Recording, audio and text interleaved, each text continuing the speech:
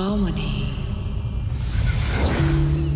As always with a sponsored video, we like to give away a copy, so if you'd like to win a copy of this game, then do let us know down in the comments what your favourite visual novel is. A thanks to Don't Nod for sponsoring this episode, where we're going to have a look at Harmony, Fall of Reverie. Yep, this is their latest game and tells quite an interesting tale of two dimensions almost coming together and the decisions that you make affecting a number of outcomes as you play. Yeah, so we'll go over the main features of the game. We'll go over all the usual things we discussed, the story, gameplay, as well as the lovely visual art style and the soundtrack. And as you'd expect, it won't be scored because it's a sponsored video. Alright, Harmony, Fall of Reverie, what's it all about? Well, let's find out.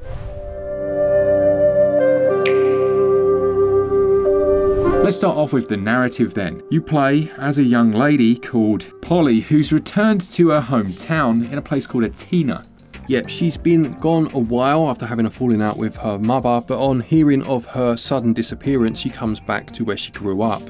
Now, early into the game, she's almost pulled into another dimension, a place called Reverie, where she actually almost holds the title of like High Priestess, doesn't she? And at this place you will meet a number of characters called aspirations. The first one you meet is Bliss, you'll soon meet Power, I'm sure you get the idea, and you'll need to use them as you go on to start to strengthen the world of the living and also this world of Reverie by finding your mother.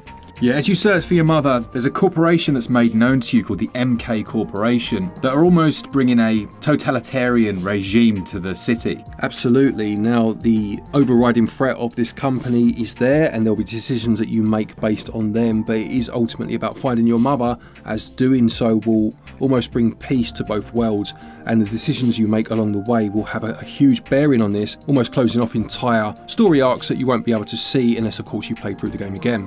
Now, you've probably played some of Don't Nod's other games, things like the Life is Strange series, and this keeps, I would say, parts of it, but it actually makes quite a big leap into new territory. This is more of a visual novel, but it has a very strong choice-based system, known as the augural. What this is it's essentially a map of the potential paths that your choices may take. And these are all tied to those aspirations. That's right, so you'll see the nodes as you go along the augural. These are the points at which the story can deviate. And as Mark just mentioned, the aspirations play a huge part of this. So for example, you may be forced to make a decision or speak to somebody, and bearing on how you speak to them, I'll give you an example of a very early one being a conversation with an old friend where you can say what you feel they probably want to hear or what they should hear, and one will be bliss, the aspiration of bliss, and one will be the aspiration of power, and obviously that will take you on a path. You'll earn a point for either bliss or power based on your choice, and then later on in the chapter this will unlock which arc you then go down,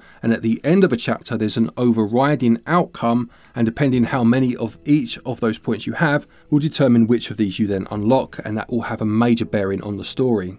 Now, I was just saying to Glenn, what I loved about this so far, I've played a couple of visual novels since he basically said you should try Raging Loop, and what I liked here was how quick it is. So you have a little bit of dialogue, which is very often spoken, it actually has voice actors, and then you get to make a choice. Now, there are some clever things in here as well, aren't there, Glenn, like the revoke system.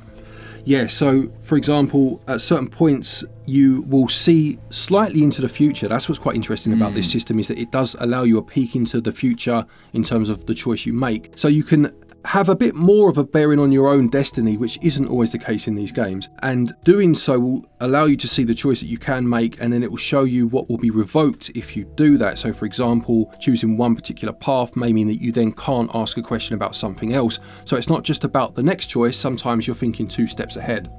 And it's not just about right and wrong, is it? It's not just good and bad choices. It's very much everything operates within grey areas. We did a few things already in the game that very much felt like the right decisions, and then you get to look at the end of chapter, the major outcomes, and the choices we were on the path to didn't sound as optimistic as I thought they would. Yeah, exactly. And that's quite an interesting take. And I also liked, just to build on that point but move away slightly, the aspirational characters, the way they're portrayed. It's made very clear that they're not good or bad, they are exactly what they are.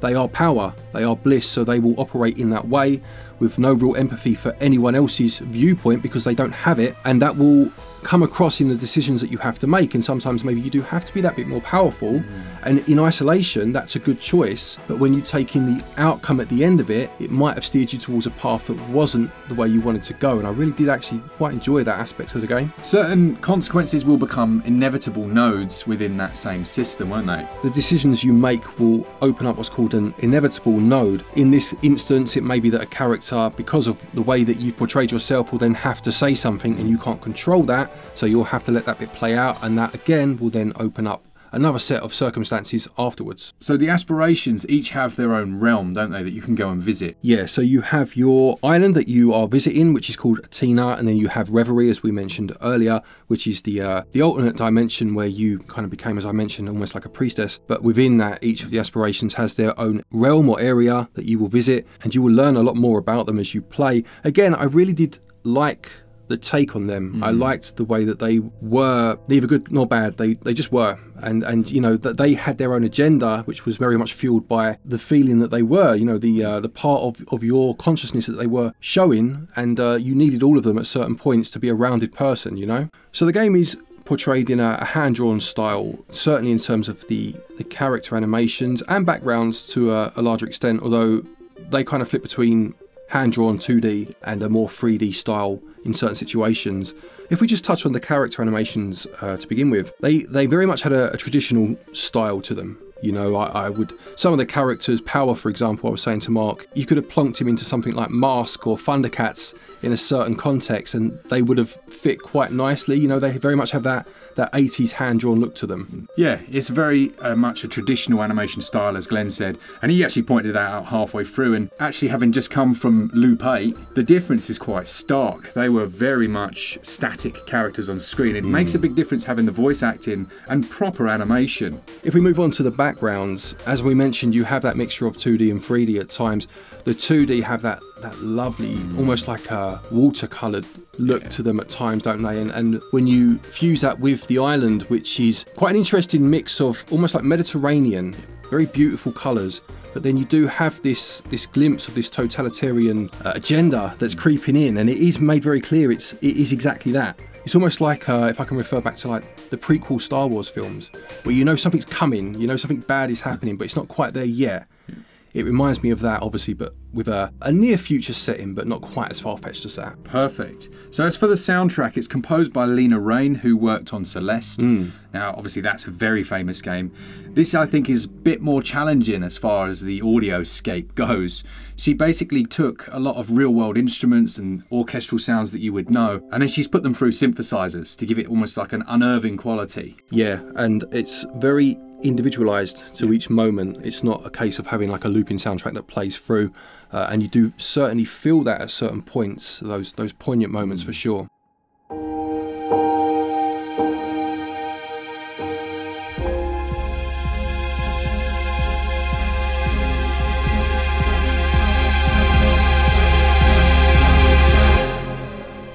The game retails at £22.49, or your regional equivalent, which can be seen on screen, which I think is a reasonable price, and there's a 10% discount that goes on until June the 15th. Yeah, now bearing in mind the sort of game it is, there are going to be a number of times where you make a decision that, as I said earlier, closes off a whole story arc. So there's certainly replay value here as well if you are someone that enjoys visual novels. And as Mark mentioned, of the two of us, I am someone that enjoys them more, but Mark has certainly given them a go lately and enjoyed what he's played. But this one, it does come in much smaller chunks than a lot of others. So if you're someone that's a little hesitant, that's something to bear in mind, because it certainly does help the game to flow better than some of the games in the genre. Lovely. As always with our sponsored content, we do like to try and give away a copy. So if you'd like to win a copy of this one, just let us know your favourite visual novel down in the comments. So hopefully that's given you some sort of idea as to what to expect from Harmony Fall of Reverie. Very enjoyable game. Been quite pleasantly surprised in terms of just how complex the story gets, but how it doesn't throw it all at you at once at the same time. It's a nice, enjoyable game to play. Brilliant. And thanks to all of you that enjoy the content. Thanks from Glen and I as we hit, I think it was like, what, 318,000 subscribers? It was indeed, yeah. Crazy numbers. Thanks to all of you and to our Patreons and members. And as always, just for all things Nintendo all the time, keep it switch up. Lovely job. Take care and happy gaming.